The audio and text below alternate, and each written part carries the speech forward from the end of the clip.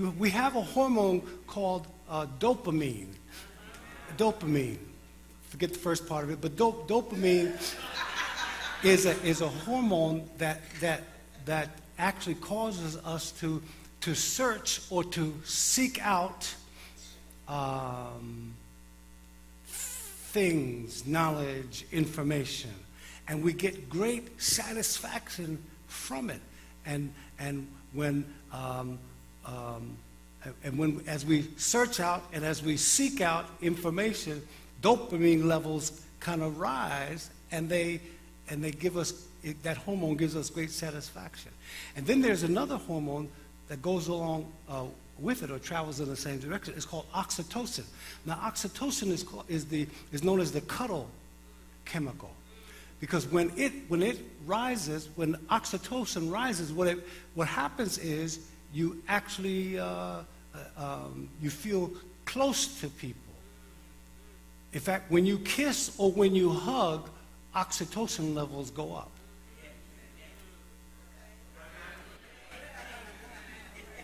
So vicariously, oftentimes, the exchange of information through social media is a hug or friendly greeting.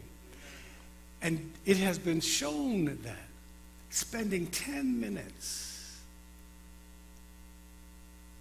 on social media, spending 10 minutes, it has been shown that spending 10 minutes on Facebook will actually raise your oxytocin levels about 13%, which is equivalent to the levels of oxytocin of some people on the day that they get married.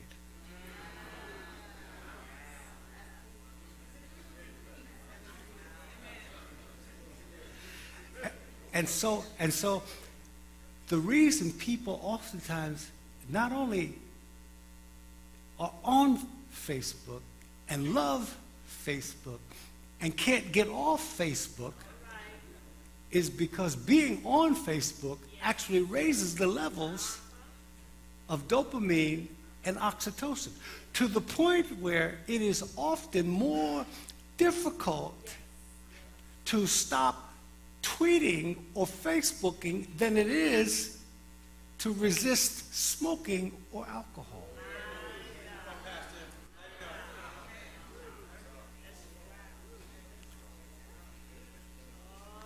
Now the challenge here is that we're talking about the wide gate.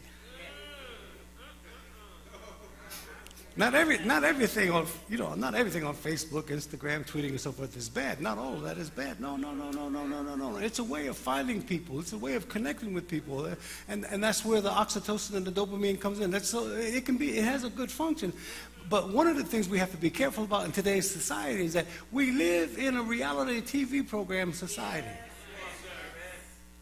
And we live in an instant gratification society where everybody wants to be recognized for being deep and having something to say.